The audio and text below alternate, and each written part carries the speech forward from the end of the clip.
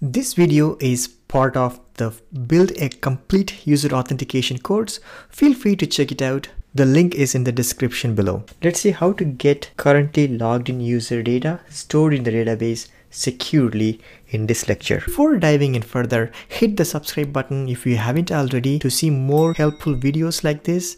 And do not forget to hit the like button as well. Okay, let's dive right in. As you can see, I have two documents in the Firestore database inside the users collection, user 1 and user 2. If you look at the authentication page, it has two user accounts and their user IDs match the document IDs in the Firestore database. Now, when I log in with the user 1 account, I get the user 1 data stored in the Firestore database. But when I try to access the other user's data stored in the Firestore database, the security rule blocks that, which is exactly what we wanted, because we want only the currently logged in users to have access to their own data, not others. Let's dive right in. The first step is to get the user data from the Firestore database based on the currently logged in user. As you can see, I am currently logged in as the user 1 account with an email info@softauthor.com. Now I want to get this data from the Firestore database. To do that, I will need three Firestore database methods: get Firestore, doc, and get doc. In the app.js file, I have already imported the get Firestore and doc methods. So just import get doc method at the top. Now I want to get logged in user data only if the user is authenticated and the email is verified. So the best place to do that is inside the onAuth state changed method inside the user.emailVerified else statement. In there, first call the doc method. This method takes three arguments. The first one is the database reference object that I have declared in here. So db, comma, the second argument is going to be the collection name that we want to get the data from. So users in quotes. Make sure the collection name in the Firestore database matches the collection name in here, comma, the third argument is the unique ID of the document that we want to get from the database. As you can see, I am logged in as user 1, so the ID will be this, which is the user UID. So how do we get this ID dynamically? The good news is the currently logged in user object has a property called UID, which holds the exact user UID. So the third argument is going to be user.UID. The doc method returns the document reference object, so assign it to a constant called docref, like so.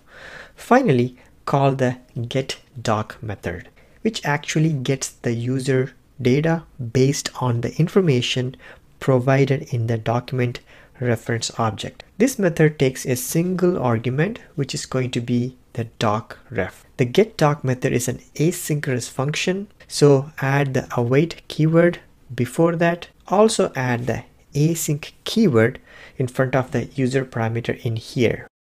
Let's wrap this method with the try catch block to capture any potential error. So try, opening closing curly braces, catch, error inside the parenthesis, opening closing curly braces, and console log the error code. After that, move the getDoc method inside the try block. The getDoc method will return a document snapshot object that will have the actual data we are looking for. So assign it to a constant called docSnap. Now we can get the exact stored data by calling the data method on the docSnap object. So docSnap.data, opening closing parenthesis. Finally, let's console log that. When I reload the page, I get the permission denied message. That's because at this stage, the security rule is only set for adding data to the user's collection but not for getting data. So the second step is to add a security rule for accessing logged in user data. In the Firestore database page, you can see from the security rule tab, I only have rule for adding logged in user data. Let's write one for getting logged in user data. After the inner match block, define another one. So match /user ID inside the curly braces and opening closing curly braces. Inside here, I'm going to say allow space read colon if request dot auth not equals null. As you can see, this is very similar rule to the other one, and this rule will make sure that only logged in users can access their data from the Firestore database. Switch to the app and reload the page. Now I can access the currently logged in user data. Perfect. Now I'm going to check if the currently logged in user can access other users' data. For that experiment, I'm going to copy the user2 account document ID from the Firestore database, which is the user UID. Then go to the doc method inside the try block and replace it with the third argument, like so, in quotes. Reload the page.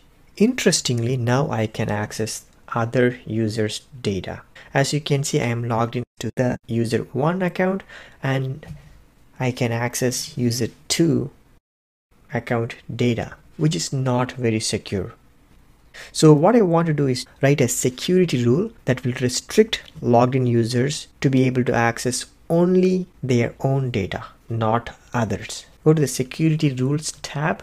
Right after the null, type 2 and symbols, then request.auth.uid equals user ID.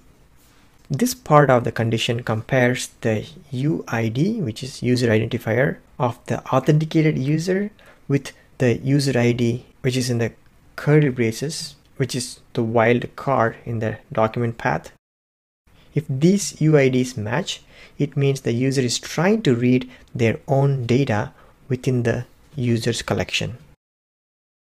So go back to the app, reload the page, and I got permission denied because I'm trying to access some other user's data.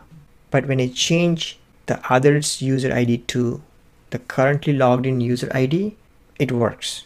At this stage, I have secured the currently logged in user data as well as the other users' data. That's great. If you like this video, smash the like button, and if you want to see more videos like this, hit the subscribe button now. If you want to dive deeper into learning user authentication with a complete step-by-step guide start to finish, check out my premium course. Link is in the description as well. Thank you for watching. You may want to watch this next.